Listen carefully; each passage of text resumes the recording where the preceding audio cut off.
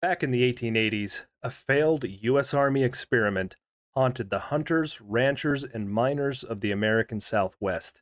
They're eating her, and then they're going to eat me! A red-haired camel with the bleached bones from a human skeleton dangling from its back attacked anybody and everybody who dared approach it. Oh my God! It was called the Red Ghost. In 1836, as Americans expanded across the western U.S. and encountered rough and rugged deserts, Lieutenant George Crossman wrote a paper explaining how camels could benefit the U.S. military operations in desert regions.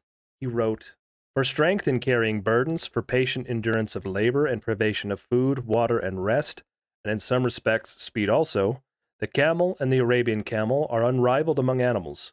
The ordinary loads for camels are from 700 to 900 pounds each, and with these they can travel from 30 to 40 miles a day, for many days in succession. They will go without water, and with but little food for 6 or 8 days, or it is said even longer.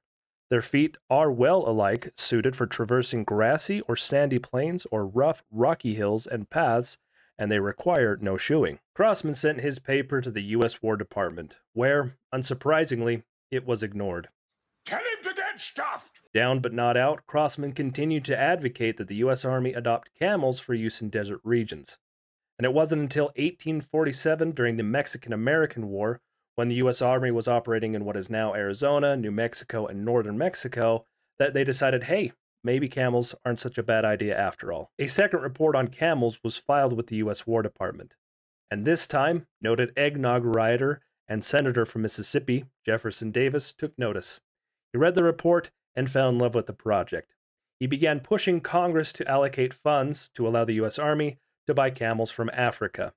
However, many in Congress were rather cool to this idea. That said, the big mule industry too was unhappy and employed lobbyists to stop this camel project from going forward.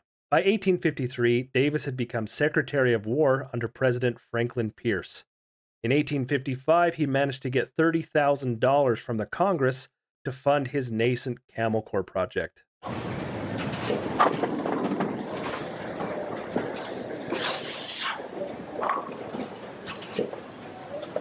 Davis appointed Major Henry C. Wayne to head the experiment and ordered him to take the U.S.'s supply and sail to the Mediterranean to buy good camels and hire experts.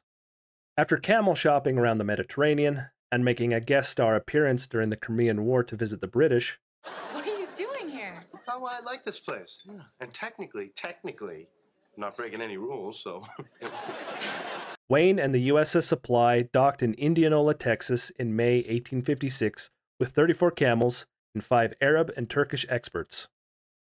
Wayne set up a breeding program in Texas, but because they'd spent only about $13,000 of their $30,000, Jefferson Davis sent the USS Supply back to Egypt to get more camels. Meanwhile, in Texas, the men of the Camel Corps were supposed to get used to living and working with these camels.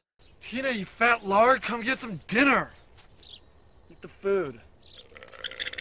Eat the food! Camels, unlike horses and mules, can be very, very temperamental, and they can kill you. First, they can spit their gooey, stinky cut at you, and if they're really upset, they'll bite you. They've got some big incisors. They'll kick and stomp you to death. I mean, people even recently have died from camel attacks. Later that same year, the first serious experiment with these camels began. The Army wanted a surveying expedition to survey a wagon road from New Mexico to Arizona. The contract was awarded to Edward Beale, a famous Western explorer. But Beale didn't know that he was expected to use these camels when he initially got the contract. So when he found out the camels were coming with, he was not best pleased. Are you me? But a contract is a contract, so he used them anyway. Beale and the camels left San Antonio, Texas on June 25, 1857, and just under 5 months later arrived at Fort Tejon near what is now Bakersfield, California. To Beale's surprise, the camels had performed magnificently. Initially, the camels had started slow, lagging behind the horses and mules in the train. But after a few weeks, the camels were actually outpacing the mules and horses. Don't say it. Don't you say it. Left. Come on! And Beale wrote glowing reports to Secretary Floyd, who passed that on to Congress.